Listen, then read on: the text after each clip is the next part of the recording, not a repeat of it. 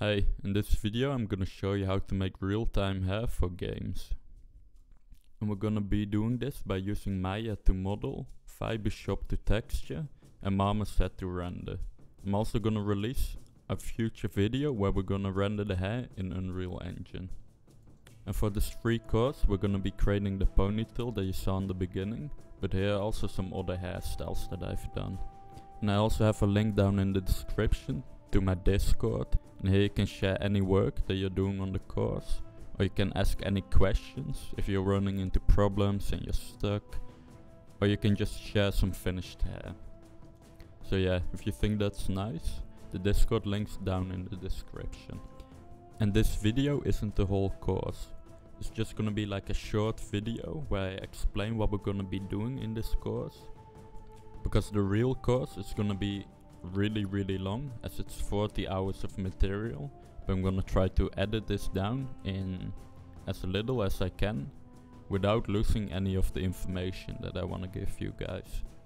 And I'll start uploading that in a few days from now. So this can just be a short video for the guys that don't want to watch hours and hours of a video, or if you just want to have a quick reminder after you finish the whole course.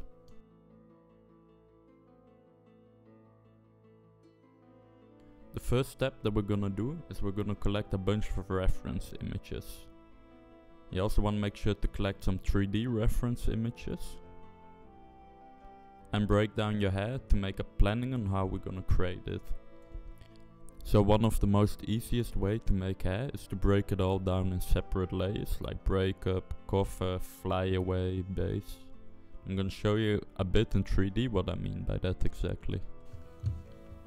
So for this hairstyle I ended up with 9 different layers where the hairs build up from. So let's go ahead and disable those. And this is gonna be a first layer. This is gonna be a base layer. And the purpose of the base layer is just to cover the scalp, and you can see it's just an ugly layer. Then I have the breakup. This is just gonna cover the base layer, so the base layer gets broken up and we have some more detail. So you can see how it's adding detail. It's gonna push the hairline forward a bit. Then we have a third layer, this is gonna be a fill layer. It's just gonna add some volume and break the flow up. And the flow is just in what direction the hair is going. So you can see it's going this direction here. Then with this, we change the flow a bit. I'm gonna do one more layer where I break the flow a bit more again. Then we have a hairline layer. These are just gonna create some hairs at the hairline. Get some nice looking depth to them. Then we have a transition layer. That's gonna transition the hairs into the scalp. Then we have some flyaway hairs that is gonna add some breakup to the silhouette. And it's also gonna fill up the hair in general a bit here, as you can see. Then we have one of my favorite layers. This is gonna be the baby hairs. This is just gonna give a lot of detail to our hairstyle, as you can see. And then we have one more layer, the individuals. These are gonna be just single stranded hairs. This is gonna give a lot of detail to our hair. Yeah, and that way we can break the hair up in little bite-sized layers, so we don't get overwhelmed, and we can finish our hair by combining all the layers together. So the first step is gonna be to generate our hair textures. There are many different ways of doing this, but my favorite is to use a program called Photoshop, as it's just the fastest and easiest way to do it. And all the software and plugins that I'm gonna be using, I'm gonna link it down all in the description. So if you wanna find it, it's right there. I used to generate my textures with XGEN before, but using Photoshop it's just a lot easier to make edits on the fly, and that's why I prefer it. But you can follow along with this course with any program that you want or any way of creating textures. And I do also need to say that this video, it's not meant to be the course of creating real-time hair. It's just gonna be like a quick overview on how to do it in like a 30-minute video or however long this video is. Because all the recordings, it's 40 hours in total. And I'm gonna go ahead and edit this all together in pretty long parts, where I don't skip any parts and I explain everything that I'm doing. And I know that some people don't like to sit down and watch like an 8-hour tutorial. So first I'm gonna do this quick video and just kinda summarize and show you how to do it in general. And then following up, I'm gonna be uploading some bigger tutorials that are gonna be really long and informative on how to actually do everything step by step. So what you're seeing right here is a plugin for laying out haircuts inside Maya, and a custom plugin that I made myself to assign different materials and to export the hair. Again, all the links are gonna be in the description. So normally the way that making real-time hair works is that we have a texture, and then we unwrap a plane, and then we move around the geometry to get haircuts. But with this plugin, you're gonna have a curve, and that curve's gonna have a geometry strip assigned to it. That's gonna be unwrapped to your texture, and then we can move along the curve to lay down the haircuts. This is just gonna be a little bit less destructive, faster and easier. So I think the most obvious question should be, why do you have a red and green hair? That's because I don't care how it looks inside Maya. I'm using it as a color code, so I can clearly see one haircut from the other haircut. Because if we make them all the same color, they're gonna blend in together, and they cannot see any intersections, and those are bad. That's what you wanna try to avoid. And to actually see how the hair is looking, we're gonna be exporting it to Marmoset. And I'm just gonna spend some time laying down the base cards. And if you remember from the breakdown part, the base cards are just gonna be really thick cards with almost no transparency, just to cover the scalp, so we cannot see the skin poking through. And we wanna decide on the flow right now, because the base cards are gonna guide the other cards on top. So you wanna hide the skin, and you wanna get your flow in there. And again, once we have something that we kinda like, we can export it out to Marmoset, and we can see how it looks when everything has the same material, and we can work on the shading here. So the way I like to work is I like to do it layer by layer. Some people prefer to make all the textures for all the layers in one go, but I prefer to make a base texture. Now once I have that one, I'm gonna lay down the base cards. And then after that I come back to my fiber shop. I'm gonna make some new textures for the next layer, which is gonna be the breakup layer. For the breakup textures, you pretty much have the same texture, but it's gonna be a little bit thinner and less dense. So we can actually see the base texture popping through the breakup card. And for the breakup layer, I'm also gonna use multiple textures, because if we just use the same texture for every single card, the hair's gonna look pretty repetitive. For the base layer, we don't need a lot of variation because it's gonna be covered up. And once we have some textures for the breakup, and remember, they don't need to be perfect. I just wanna have something that I can work with. And then when I put them down, I can always come back and edit them. But then I'm gonna go back inside Maya. I'm gonna start laying some cards on top of the base cards. These are gonna be your breakup cards. And these cards are also gonna have different colors again. And this just so I can separate them easily. And I can spot any intersections, because I wanna avoid intersections. And an intersection is where like one piece of geometry is clipping through the other piece of geometry.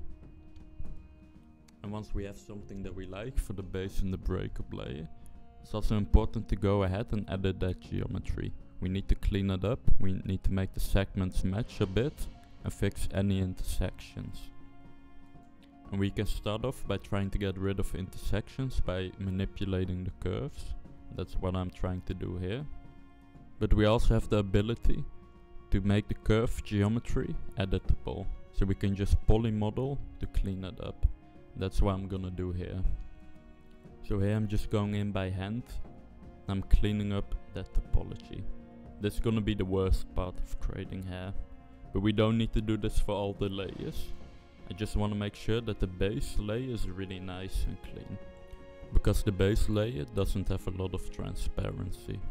And the less transparency you have, the more visible the intersections are gonna be. I also like to bring my hair inside Photoshop from time to time. Just to kind of paint on it and analyze and compare the hair. This is important for like the hairline and just kind of planning everything out. So here you can see I'm kind of planning out how big I want the ponytail to be. Because we also gonna need to put that in about now. So for the ponytail we're gonna need to use a little bit of a different technique. As it's like floating hair. The other hair that we made so far didn't have any volume. It was just tied to the head. So I'm just gonna kinda go in and explain the theory about creating floating hair. But the technique is pretty similar. We're just gonna come in and we're gonna do layers like we did the breakup and the base layer. But this time we wanna take into consideration that we need to create volume. So just like we did at the other part of the hair, we're gonna start out with some base cards. I'm gonna color code it because I wanna make sure that I have no intersections.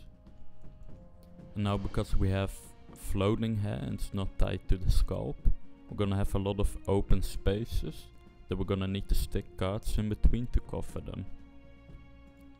But you can see, just as before, we're doing the base layer and then we're gonna cover those cards with the breakup layer. And we're gonna follow the flow that we created with the base cards. This layer is just gonna break up the shape a little bit and it's gonna bring some detail. And once we lay down a few layers, I'm also gonna talk about this new technique. It's called hair clumps. This is gonna be a more three-dimensional looking hair card. And all this, it's just we're taking our hair cards, we're putting multiple together to make the hair card work from multiple angles. So these are gonna be great to create dimension in your hair and a 3D effect. And now we have all these hair cards. We're gonna bind them to a new curve. So you just want to select all your hair cards and then we click bind. Now we're able to manipulate all those hair cards that create a nice clump together just using one curve.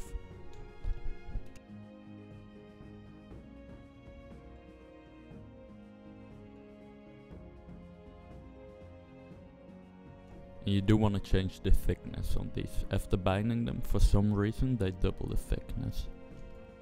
So after you binded your hair clump to one curve, we can start laying them down again, just like a regular hair card.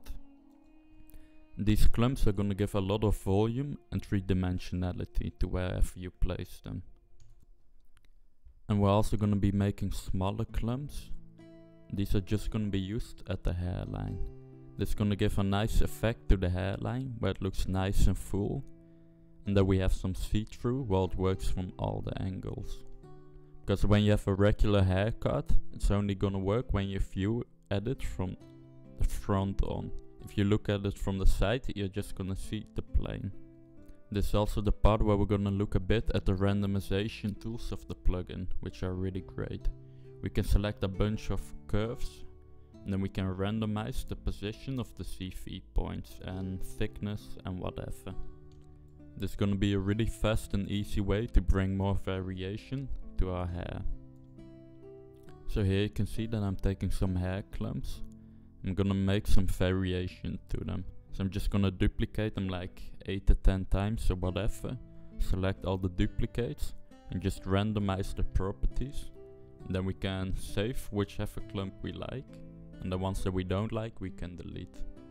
And just by creating this variation of the clumps that are using the same texture, we can bring some variation in the hairstyle so it looks less repetitive while we're just reusing the same texture. We're also gonna use some little clumps to make the baby hairs. This is a really important layer if you ask me, because this is like the outside of your hair. This is gonna have a lot of contrast against the skin. This is gonna be one of the most noticeable layers that people actually look at. So we're gonna be spending a lot of time just getting this layer right.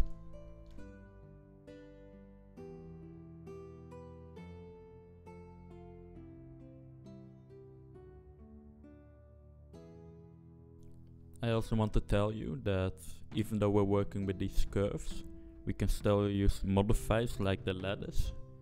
And instead of applying it to the geometry, we're just gonna modify the curves. So we can just make a bunch of curves, like maybe 1 or 2 or 3, and we can just take all those and we can move them all together using the lattice. This is gonna be a really handy way to edit a lot of your work really fast. And you can see how first we're creating the main part, then we're working on the ponytail, then on the baby hairs, and now I'm back at the ponytail. It's important to not finish one whole part before working a bit on the others. Like I want to do a few layers on one part, and then move over to a new part and do a few layers there, and slowly build the hair up all together, so you can get a general idea of how everything's coming together. Let's say I spend a lot of time on the ponytail, then once I spend more time on the main part, I see that it's not really working well together. So I'm just trying to put the base and the breakup for one part, then I'll do the same for a different part, the base and the breakup for the ponytail. And to create the color texture, I don't like to do it inside Photoshop because I think the tools for the color are really limited. I'm gonna show you how we get a Photoshop texture inside Photoshop. Now we can set it up in a way where we can update our texture just in one click. Now we can have multiple textures updated in one click. Because for example, we're using 2 textures. We're using a color for the main part and a color for the ponytail. Because I want the ponytail, I want the tips of the hair to be lightened. So we're gonna set it up with actions inside Photoshop. So we just gotta do it once, all the saving and the editing, and then we can just click the action. It will prepare everything for us.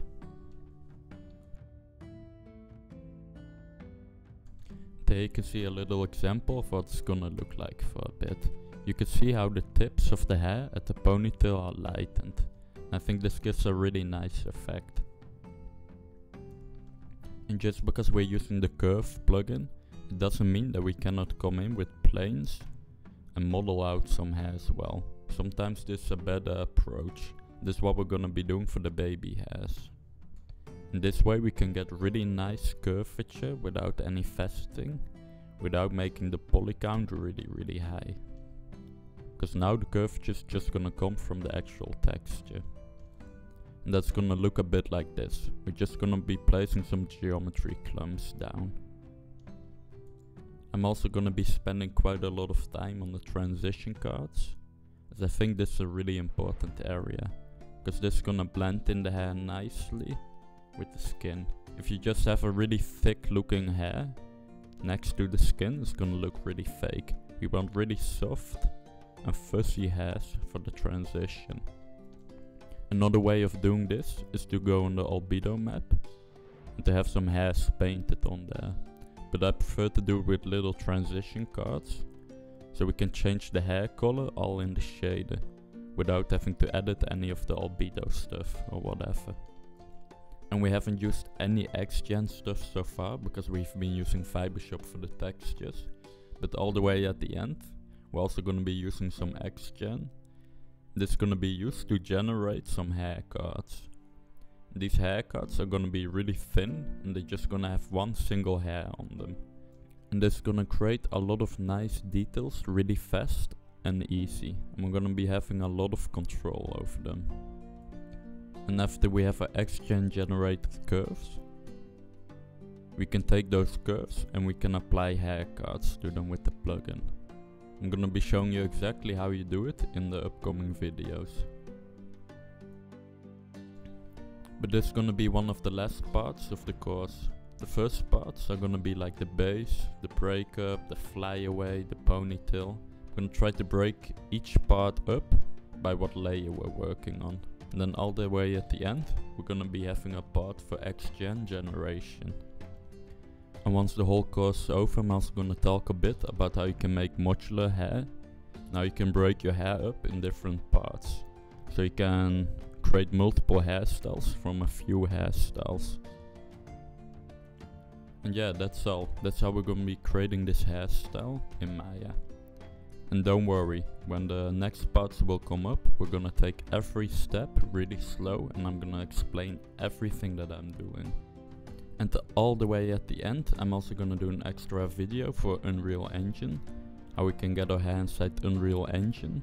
Now we can create a custom shader to change the color, the intensity of normals, to change how much of the tips should be colored and what color it should be.